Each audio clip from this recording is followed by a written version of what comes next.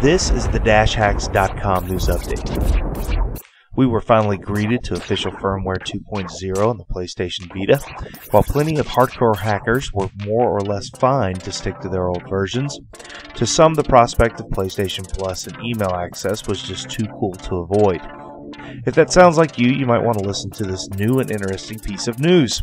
While it is true that all of the existing exploits and hacks were indeed patched into this update, Frostgator has given official confirmation to Wololo that other holes still clearly exist.